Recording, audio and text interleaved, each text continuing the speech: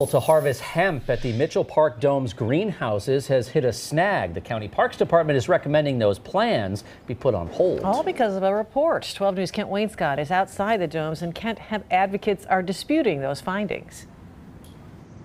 Yeah, that's right. And, away from the public areas here at the Mitchell Park Domes that many of us are familiar with, is a series of 6 large greenhouses. And hemp advocates say that growing industrial hemp in just one of those greenhouses could generate up to $500,000 a year for the county. But a new report out today urges the county to put a hold on those plans, questioning whether this hemp growing idea is more of a gamble than a gold mine.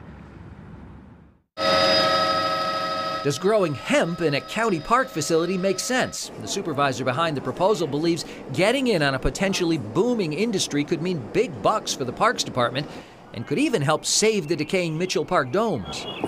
It's a way for our Parks Department to get revenues without raising taxes or coming out of a budget. State Senator Lena Taylor agrees and says a hemp operation here would also grow jobs along with helping to fund the budget. This is not only one way to do that, this is a way to build industry. But the new Parks Department report found that the greenhouses at the domes simply aren't big enough. That's not the sort of facility that can support an industrial growing operation like that. The report also raised concerns over unclear laws regulating the crop that's a close cousin of marijuana, but without the chemical that gets people high. And it also estimated that the county would struggle to make enough money to offset a $200,000 cost to convert the greenhouses. I mean, that's just absurd. I mean, you really aren't very good at what you're doing if that's what you're doing. Colorado hemp producer Patty Zanin testified that the greenhouses are perfectly suited for hemp. You probably get 10,000 plants, again, depending on how we need some supplemental lighting. And suggested that the board needs to study more and not rely on the parks report. Anybody who's involved in any decision making should have a lot more knowledge.